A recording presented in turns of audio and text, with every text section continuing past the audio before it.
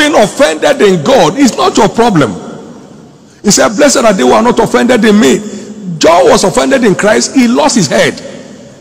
Refuse to be offended in God. Refuse to be offended in God. He said to Jesus, are you the one to come, or should we wait for another? You had them in the prison. You are all preaching about everywhere. He was offended and he was beheaded.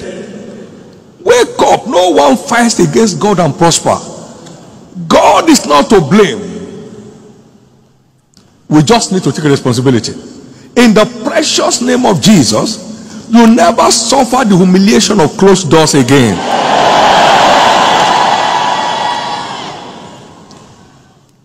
The paralytic man went through the roof because he must get it. You must get it this month. Zacchaeus climbed the sycamore tree to get at Jesus. You must get at him this month. My prayer is that no one here will end this month just as any other month. The month of May shall be the beginning of months for you. Very simple question. Do you want to be saved? Simple. Then repent. No one can repent for you. No one can repent for me. What shall we do? He said repent and shall receive the gift of the Holy Ghost. Repent.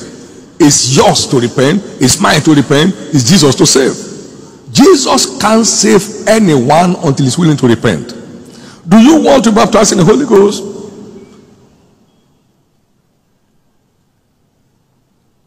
Then be thirsty for him. It's your birthright in redemption. It's an automatic gift from God. You don't have to mature for it. No. He matures you. So open up and ensure, because from what you have heard in teaching today, you are limited. I'm limited without the help of the Holy Spirit. Access to the truth of God's word and empowerment for triumph is impossible without the ministry of the Holy Spirit. You will never be stranded. You will never be stranded. Do you want to walk in favor? Then be committed to kingdom advancement endeavors. There is no two way about it. Seek ye first the kingdom of God, and all these that are dying to get shall be added to you. That is the story of your church. From favor to favor, my God. No struggle, no stress. From today I decree, no more stress or struggle in your life. No more stress or struggle in your life. The greatest event in your life shall be heat-free and shall be stress-free. They had no wine in that marriage.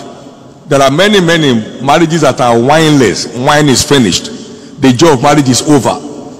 He said, whatever he tells you to do, what? Do it. Whatever he tells you to do, do it. A husband loves your wife as Christ loves the church, do it.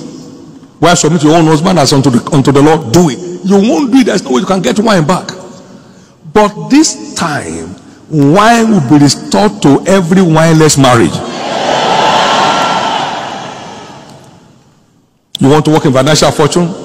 You don't need to know anybody, sir. People have just come down to the natural. They have left their true realm. You don't need to know no man to scale any height. Just know God. Commit to covenant practice. No matter the circumstances on the earth, you will keep flourishing. You will keep flourishing. You will keep flourishing. You will keep flourishing. Can I tell you this? This ministry has never known one downward trend financially in 42 years. One down, no matter what goes on in the world, he said he will supply your needs according to his riches in glory. Your days of lack and want are finally over. So the ball is in your court and in my court. My prayer is that obedience of faith will change your story. Every time you put God's word to work, you have committed him to confirm it. You shall be experiencing diverse confirmations of the word in your life.